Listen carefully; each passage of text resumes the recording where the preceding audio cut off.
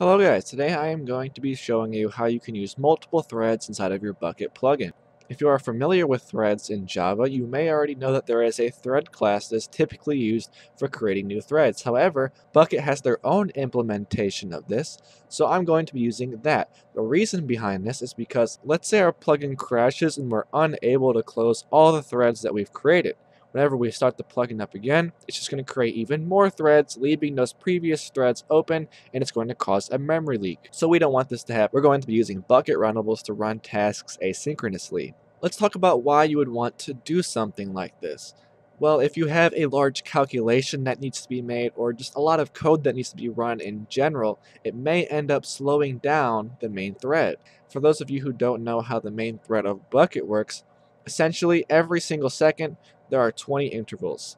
And within every single interval, all the plugins on your server have to run their code. If the plugin is still running that code by the time it is ready to start the next tick, your server is going to be running behind. That is what causes lag on a server. So your code is holding up the main thread while the main thread is trying to get going because it knows it has stuff to do. So what you do to work around this is you move that large chunk of code that needs to be run to its own thread so it can run independently of the server's thread. And then whenever that thread is done, it can send the information back over to the main thread and you can do whatever you need to do on the main thread. But whenever you're using multiple threads, you need to be super careful. Most Bukkit methods cannot be run on a second thread. It has to be done on the main thread. What we're going to have to do is pass the information that we want to use over to a second thread, and then when that thread is done running, pass the information that we gained back over to the main thread and then run the rest of the code. So I am going to be using the chunk load event today because this event runs many times a second and it will be a good indication of whether or not we're causing lag to the server or not. So I'm going to go ahead and create a listener for the chunk load event. Luckily for us, Bukkit has a thread safe interface for our chunk class. What this means is all the values within this interface are thread safe. Because the chunk class is also an interface, I can't show you what this method does. But essentially, it takes all the values that you could normally get from a normal chunk and makes them constant. So it's basically like taking a picture of the chunk at one point in time and then saving that separately. So that means the world no longer has access to this chunk snapshot and it will no longer be updated. With this get chunk snapshot method, you can optionally pass in 3 booleans. I'm using the one that does not require any arguments. If you do use the one that uses 3 booleans, the first one is going to be whether or not you want to include the max y value for every coordinate. The second is going to be whether or not you want to include the biome for every coordinate. And the third argument is going to be whether or not you want to include the temperature and weather for every coordinate. I don't need access to those values in this scenario, so I'm not going to be using that. What I'm looking to do is loop through every block in this chunk and detect if there are any ORs in the chunk. And if there are, I'm going to add them to a counter, and I'm going to broadcast the outcome of every single chunk to the whole server. So let's start. Actually, we're not going to be beginning right here. We are actually going to be making another class.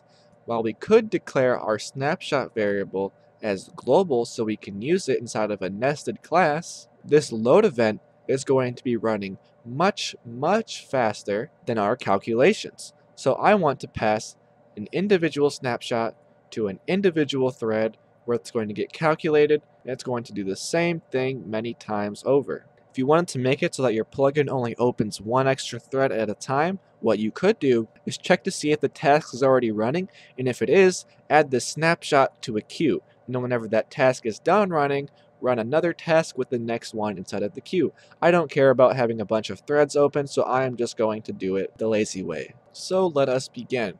In order to create a new thread with the Bukkit API, you need to create a Bukkit runnable.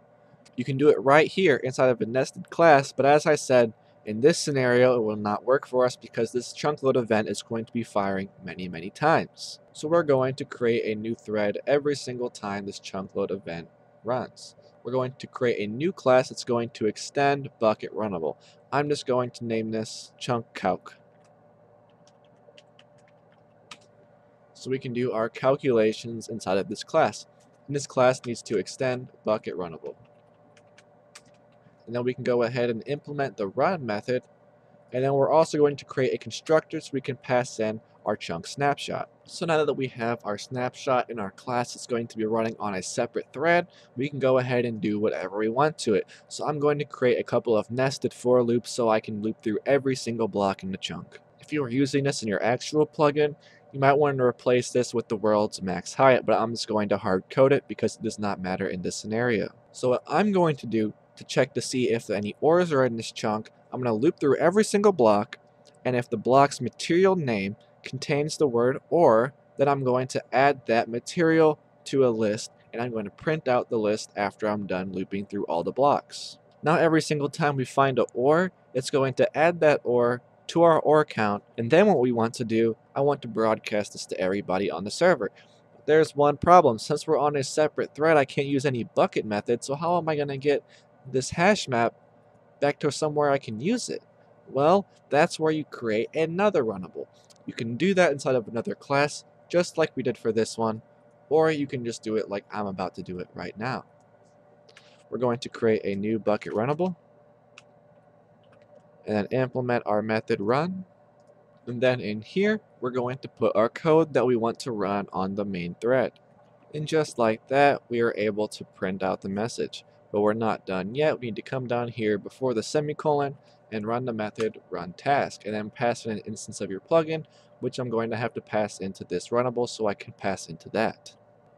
I just want to add that you should be cautious when you're using global variables inside of a runnable, because if this variable gets updated by another method, it's not going to run the previous variable inside of this code, it's going to run the updated one, so just use caution whenever you're doing that. Since I'm making a new instance of this class for every single chunk, that will not be able to get interfered with. So now we need to actually run this method on another thread. So let's go back to our listener here, and inside of here, we're going to create a new instance of that class we just made. If you're only running one instance of this runnable at a time, you want to save the ID of this runnable to a variable and then check to see if that's already running. As I said before, I'm lazy, so I'm just going to do this. Then before our semicolon, we're going to type in .run task asynchronously, pass in an instance of our plugin, and now this is running on a separate thread. Inside of your on disable, it's probably a good idea to close all your threads just to make sure that nothing else is running whenever the server stops. So to do this, we can get the server, and then we can get the scheduler, and then we can cancel tasks and input our plugin. Just like that, all our plugin's tasks are going to be canceled. And as you can see, it ran through every single chunk and got all the ores inside of those chunks. For some reason, these chunks had no ores. These are probably the end chunks, and there's no ores in the end. But as you can see, our overworld chunks are right here, and our nether chunks are right here. And I'm going to go ahead and go into the server and run this a whole bunch of times by just flying around the world, and you will see that it does not decrease the ticks per second at all. And now if I type /TPS, you can see, well, I don't know if you saw it actually because it went away so fast, but we are at 20 ticks for the last minute, 5 minutes, and 20 minutes. So that means we're not experiencing any server lag and that all our calculations are being done on a separate thread. And if you want even more evidence of that, you can come over here to the debugger, go ahead and stop your code at any point. And then up here you can see our threads. And we can probably find the one that we just made here if we go through all of these. Alright, I actually can't find our thread, so I'm not even going to bother looking for it. Anyways guys, if this helped you out, make sure you leave a like. If you have any suggestions for future videos, let me know down in the comments below. And if you had any issues while you were making the plugin, come join my Discord. Me and a bunch of other developers are over there ready to help you. Anyways, that's all for today. I will see you guys next time. Goodbye. Nice! The mutt's nuts, in fact.